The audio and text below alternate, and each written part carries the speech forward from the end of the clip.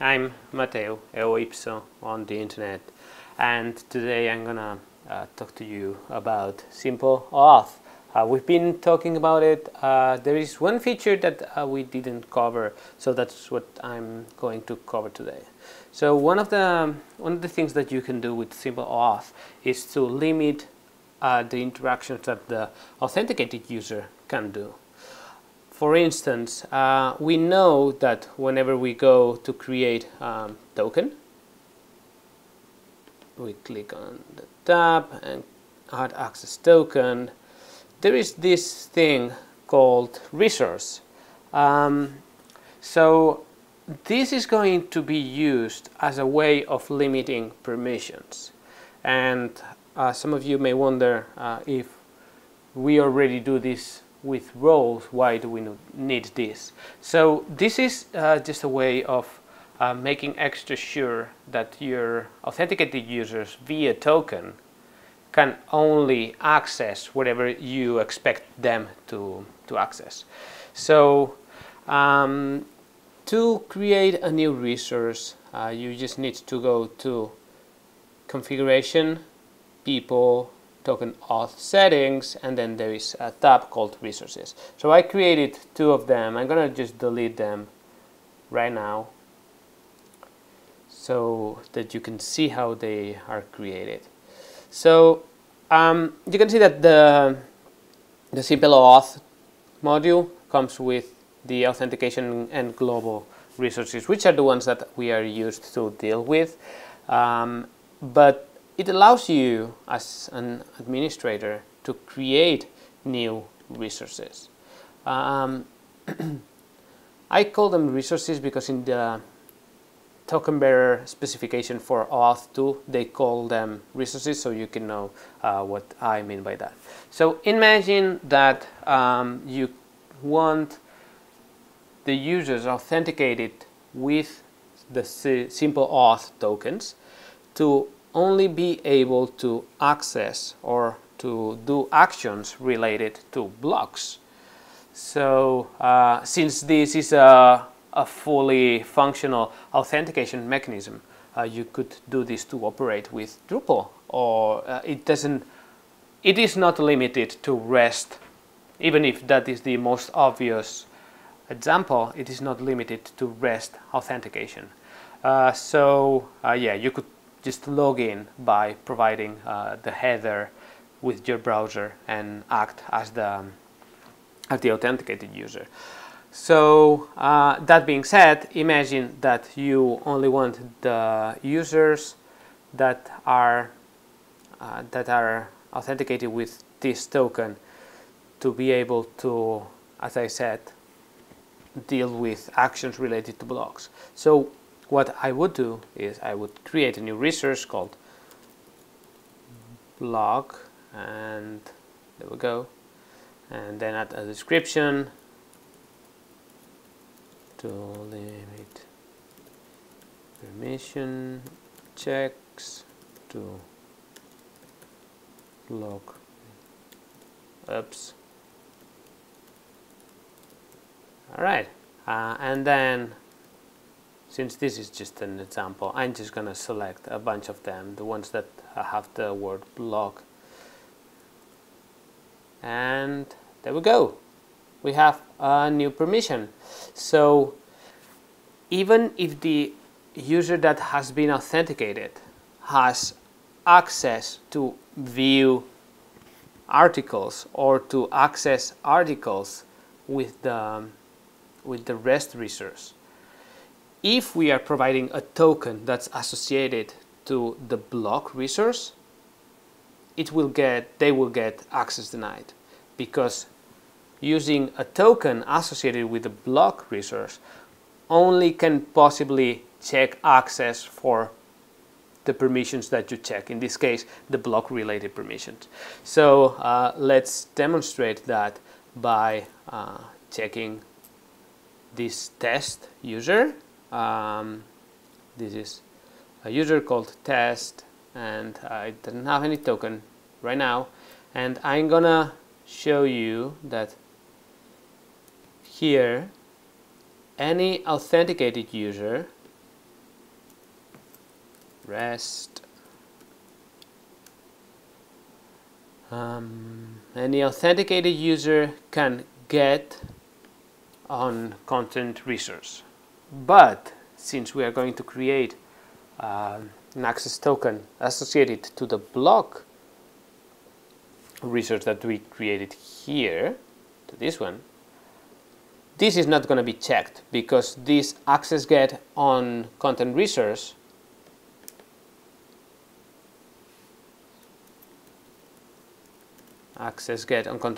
is not marked. So even if this one, the authenticated user, has access, since it's not marked here, any token that uses this one is not going to get access. So it sounds a little bit confusing, at least to me, but that's how it works. So I'm going to create a new access token. I'm going to make it expire to tomorrow. Again, we talked about expirations in the first video, and this should be shorter, but for the sake of the example. So I'm going to select block. You see that there's a nice autocomplete there. I'm going to save, and now I'm going to use this token, which is for the resource block, to access the article. So we know that we need to do authorization and then bearer, and then paste the token, and if everything goes well, I'm going to get 403, forbidden access, because the access check didn't pass. So in order to get access, we would only need to click here, and because of how it works, view published content. So with these two, marking these two and saving, now I edited this block resource to also be able to check for the permissions that we need. So if we make the same request again, voila, we get access. And if we delete any of those, or both of them, we get access denied. So this is a very nice way of saying, okay, I'm going to create a token that I know that even if a user has a lot of access throughout the site, this token is going to be only used to do these operations. So what I would do in this case, instead of perverting the block resource, I would create the REST nodes and maybe just give it a machine name that's better, allows interacting, or well, actually get for content resources. Alright, and then I'm gonna select view published content, and then access get on content resource, and click save, and well, that's it actually. Now I need to create a token associated to this one, to the node. I'm going to create an access token. Again, this is my browser where I'm logged in as the test user, and I'm gonna select the nodes and make it expire. Anyways, I'm gonna just check right now, so these 5 minutes are okay for me. So for the block, we don't want the block, we want the REST nodes. This token is for the blocks. I'm gonna just make sure that yep, it's still giving me a 403 because I removed those after all. And now I'm gonna paste the one for the nodes, the REST nodes, and it should work.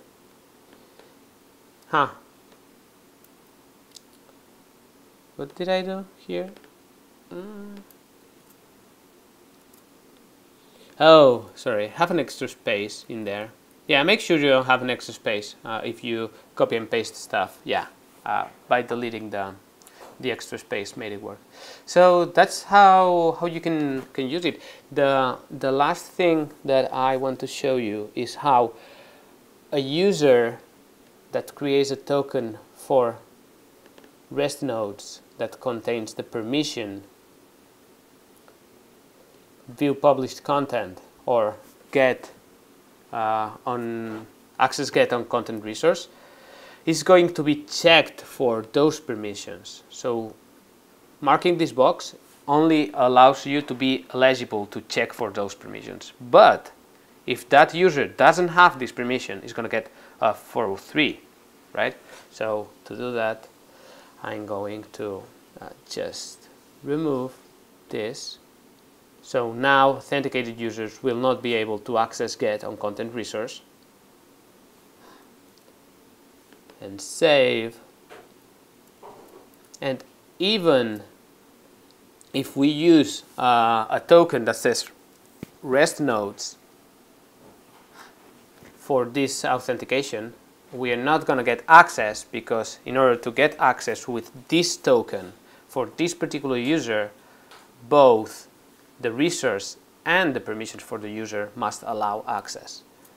So let's finally check here, and we should get a nice 403. Yeah, that's it.